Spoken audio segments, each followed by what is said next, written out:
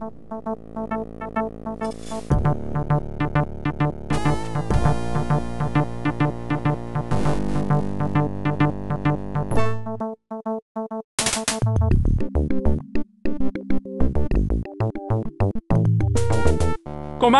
please have a seat.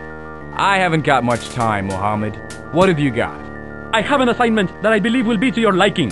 Nicaragua is in need of aid. They have been wrongly accused of holding Costa Rican POWs from their conflict in 2005. Costa Rica has hired an American mercenary group called the Rhinos to retrieve their POWs. Perhaps you have. Yeah, I've heard of them. They're a tough operation.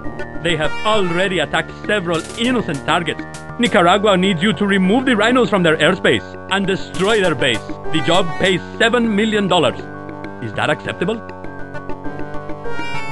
A wise business decision. Virgil will be proud. I will contact him within the hour.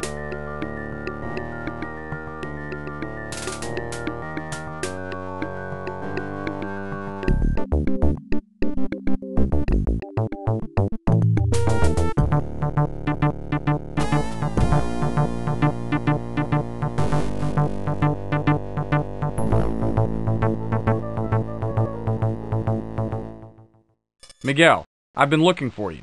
What is it, Commander? I've been thinking about our situation with the F-22. Are you certain we've explored all our options for finding parts?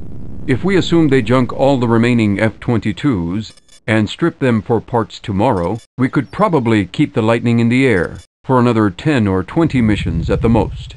Yeah, I was afraid of that. Clean her up and get her ready to sell. I'll see if Virgil has any buyers lined up. I hate to lose her, but I think she's more used to us now as money in the bank. I understand, Commander. I will let Virgil know when she's ready.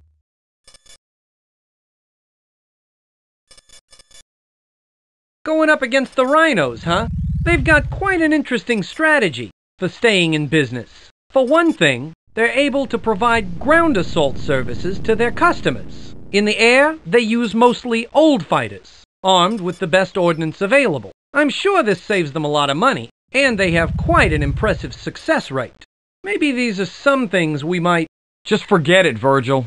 I'm sure using cheaper aircraft would save us money, until you factor in how many pilots it would cost us.